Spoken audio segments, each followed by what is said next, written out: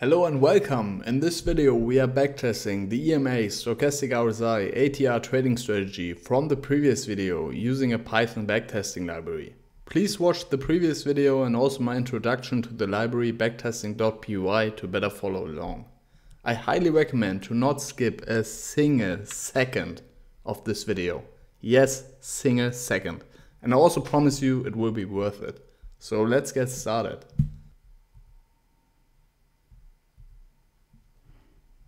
We need some libraries, Y Finance to get asset prices from the internet, Pandas for data handling, TA to calculate technical indicators, and from the backtesting library we need Backtest and Strategy, and also from backtesting lib we will need the crossover function. Now let's pull price data for the Euro US dollar as we did in the previous video using YF download. Pass the ticker symbol for Euro US dollar starting in the beginning of 2021 and consider the 1 hour interval. Ending up with a data frame like this, you already know that. So this is the data we will feed into our backtest. So let's define our strategy. So we are creating a class here, just calling that TradePro, and this is inheriting from strategy, which we've imported above here. Now, in the init method, we will define our technical indicators. So defining init here, taking self. And now to make things easier, I'm defining the close as the provided data's close column here. I will need that to calculate my technical indicators. And I'm doing the same thing for the high and the low. We will need that for the ATR. So the other technical indicators you could calculate using only the close here, right? So I'm talking about stochastic K line, D line, EMA 8, 14, 50 here. So we need the high and the low for the ATR. This is why I'm defining that here as well. Now let's define our technical indicators using or starting with the stochastic K line, using self I, use TA momentum, stochastic RSI K, and provide our close transformed to a series. Same for the stochastic D line. So just changing that to D, this one to D, and that's it. Same for the triple EMA, so I'm starting with the EMA 8 here, using self I, TA, trend, EMA, indicator, provide my close price here as a series, and define the window as 8. So same for the other EMAs. So 14, taking a window of 14, 50, taking a window of 50, and that's it for the EMAs. Last but not least, ATR, using self I, TA, volatility,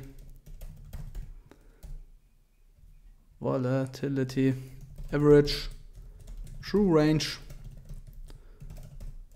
and now I have to provide the high, the low, and also the close. All right, and that's it for our technical indicators. So let's define the next method here, taking self. And as explained in the backtesting.py video, this is working similar to Backtrader. So this is just checking every row, right? So in every row, I'm checking the price by simply passing the close column. And now I'm just providing the conditions we've defined in the previous videos. So I'm taking if, and here I'm providing my conditions. First is, do I have a crossover? So does the K line cross the D line? And we can just use crossover. So we have imported that here. And just pass self K line and self D-line. Very simple. So this is doing the check for us. So is the K line above the D line? And wasn't that the case the day before? Right? So very, very convenient here. Okay, so this is our first condition. Second condition is our price higher than the EMA 8, right? And is our EMA 8 higher than our EMA 14? And is our EMA 14 higher than our EMA 50? So these were the buying conditions, right? Now we are getting to the interesting part. Now, if we have those conditions fulfilled, what do we want to do? First, we want to lock in a stop loss, right? Just calling that SL here. Our stop loss was just our price, so our close, minus the ATR times 3. Our target profit, calling that TP here, was our price plus our ATR times 2. Right, so we have locked in our stop loss and our target profit whenever those conditions are fulfilled. And also we want to buy. So triggering buy and provide our stop loss as stop loss and our target profit as target profit. And that's already it for our strategy. Right? So let's execute that and let's fire. So we are defining BT using backtest, provide our data frame, take the TradePro strategy we've defined, provide a cash amount we want to trade. Let's just take 10 grand. We're also setting exclusive orders to true. And now we are defining an output, running the backtest. So let's see what we got. We have a return of minus 7%. Well, at least better than the buy and hold return here, right? But as you see, we lost money. So our winning rate is 53% here. And very important, we didn't even include commission yet, right? So you can do that, but there is no point because we already know this strategy, at least on this asset and on this interval, doesn't make any profit. All right, so you can also plot it using BT plot here. I've explained that in the introduction tutorial, right? So equity curve here, P&L here, and chart with technical indicators here. Okay, so finally I just want to verify that the backtesting library is doing the right trades. Therefore, I'm accessing the trades using output._trades and compare them with the trades using the from scratch approach from the previous video.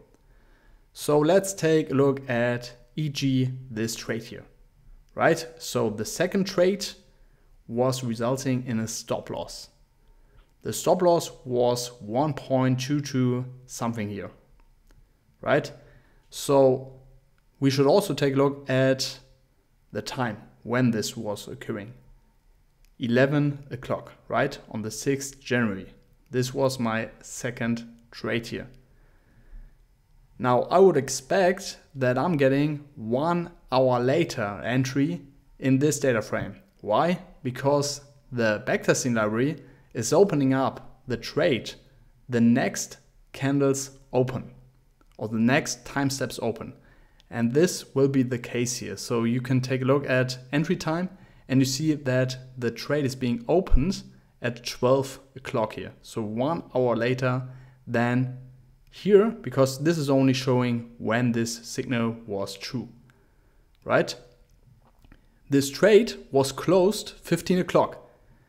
And now, as we know that at 15 o'clock, the target profit or stop loss, in this case stop loss, was triggered, it is inside this candle. So this is the same time.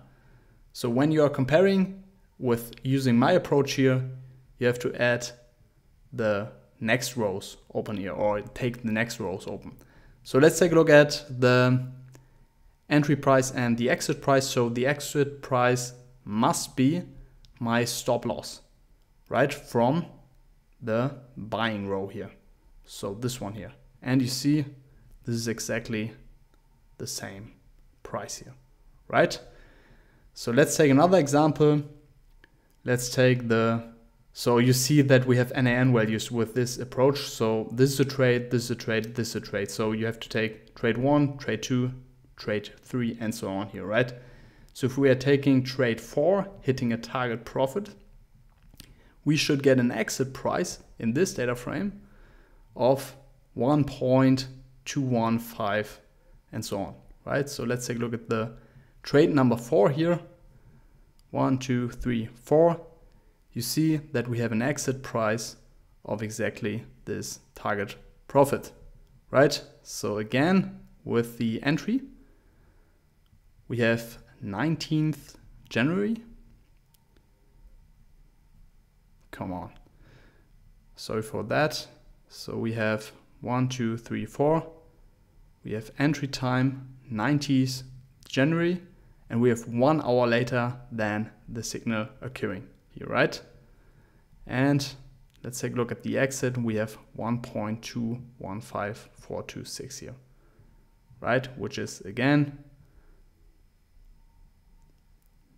the target profit of this row. All right, and yeah, that's it for the video. So I hope this was informative, useful, helpful, whatsoever. If you want more content like this, subscribe, like, and let me know in the comments below. Looking forward to see you in the upcoming videos. Thank you very much for watching. Bye bye.